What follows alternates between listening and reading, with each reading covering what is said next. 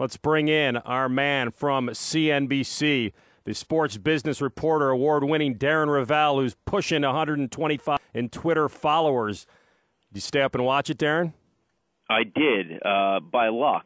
The wife watching House Hunters. Oh. One of my guests at around 10:45 went downstairs to plug in the good old BlackBerry and checked Twitter one last time and saw enough oh my gods that I redirected the channel for the rest of the night. Yeah, trying to extricate yourself from the wife watching the program and then down to the basement. That's a very you need a lot of experience in that move. Yeah, it's so almost what like happens a stop at the bathroom just first. because you have plenty of TVs these days, or the average person does. I mean, I have a top 100 man cave in the country. Doesn't mean you can get away. They're two totally different things. Actually having a TV and physically being able to watch to getting away from your wife's wrath. Well, let me give you a little advice. What you do is you do kind of a down and then pump fake. You go kitchen, then bathroom, then somehow. Oh, I can physically get away from her. That's good, but it's difficult. I do all the fake brownie points and tricks, and if there's a game that I don't want to watch at all, I'll say I want to watch it so I can get a plus. Oh, nice. All right, Darren, I got a question for you. I know you're not an expert on the sports, but you're an expert on the sports business aspect of it. And did you witness the Jose Reyes thing last night? Yes. Okay. Now, as a business person and in the sports business, he won the title. He won the title, but free agency, somebody picking a team as a business person in sports, how do you look at that the fact that he could go and I'm done, I'm quitting on my team, and the manager actually allows that? When you look at that player as a sports person, business person, what's the thoughts that go through your head? It doesn't look as smart from a business standpoint as you might think it would be. One, you're not allowed to get any sort of bonus from winning something like a batting title, so he doesn't get that. Yes, he becomes the first Met to win a batting title, but then there's the intangible of how selfish of a guy is this. Now, people have done it before. I think Wade Boggs did it. I think there's some sort of intangible where potentially, and I don't know if you buy this or not, there's maybe an owner who says, what does that say about him? Now, a lot of owners say, I don't care, he won the batting title, he's a great player. If the Mets want to get rid of him, and he'll go to, and he lead the Mets, he's going to go. But I think there's something to be said for how selfish of a guy is this. And so I don't know if it was necessarily the smartest thing, especially when you looked at Ryan Braun not getting it done either. Right. All right, so now talking about the business aspect for the World Series versus like football, the Super Bowl, and basketball championship in the NBA, how comparable are these prices? Is it still one of the highest out there? Or what's going on with baseball these days and ticket prices? It totally depends on, playing, how big the stadium is. I mean, when you have a situation where the Giants are in the World Series, obviously that's a different story when their stadium only has 44,000. I think baseball, it's like anything. It's a demand. I mean, for the most part, your Super Bowl ticket, no matter what's going to go $1,300 and above. But then it just depends on other sports on how big the teams are. In the NBA, obviously, if it's the Lakers, that's going to be if it's in a big market, that'll be a highly coveted ticket. But it's pretty much just supply and demand. But I would say that with more and more baseball stadiums, new ones going to smaller venues, that the World Series ticket is probably going to, by a factor of that, go up in general.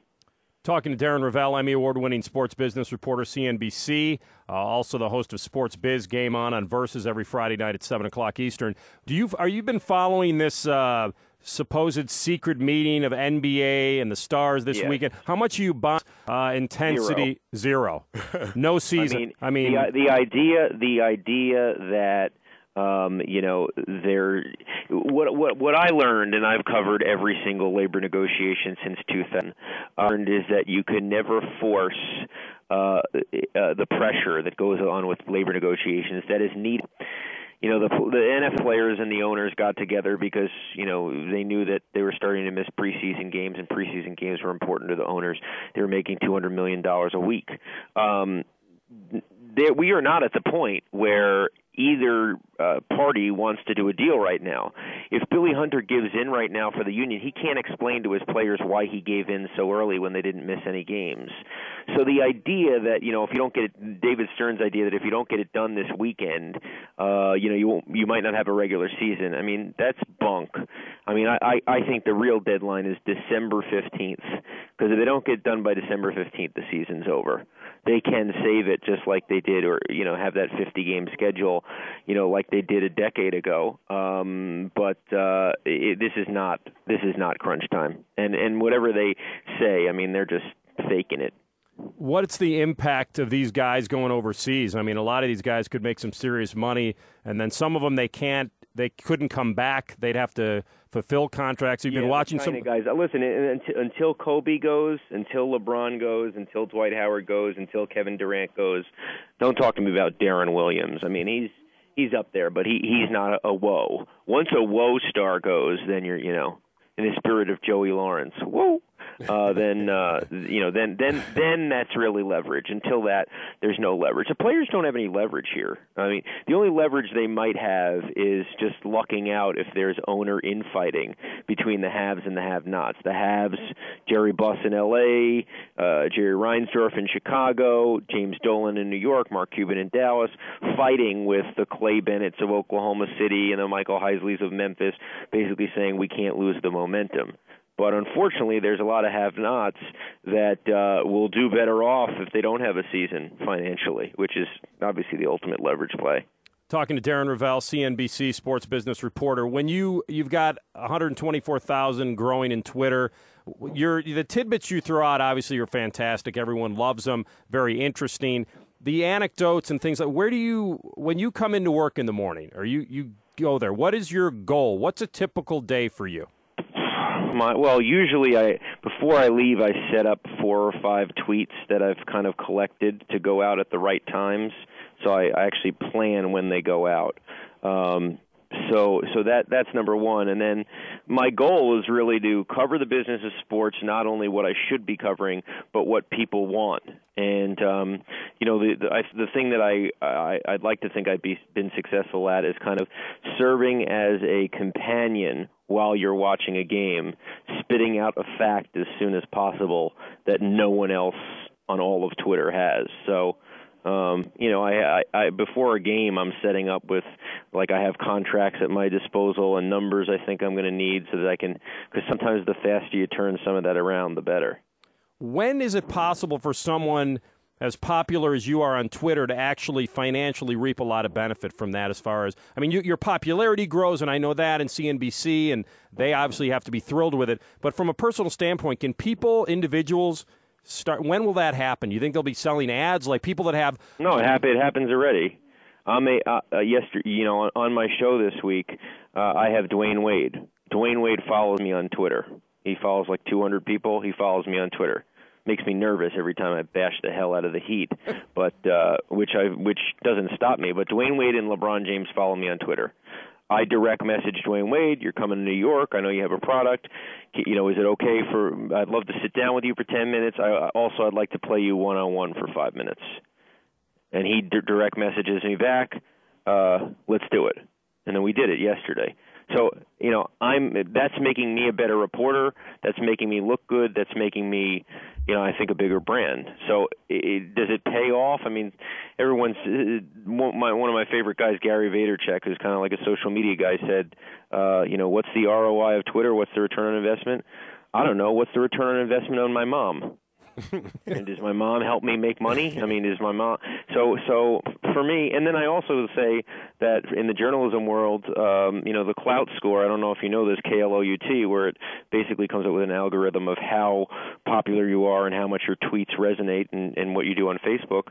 It allows me to be it's like the equalizer for me. So I could have fewer followers than Bill Simmons, but I could be termed as relevant as him. And I know that the general manager of ESPN.com told me that now when they're evaluating journalist contracts, they look at their Clout Score. So it does mean money in the end. How'd you do in the one-on-one game with Wade? That good. I wanted him to play me as tough as possible. I played Kobe to 15 for my 30th birthday and lost 15-0, but I really didn't have a single highlight. I stripped Dwayne Wade.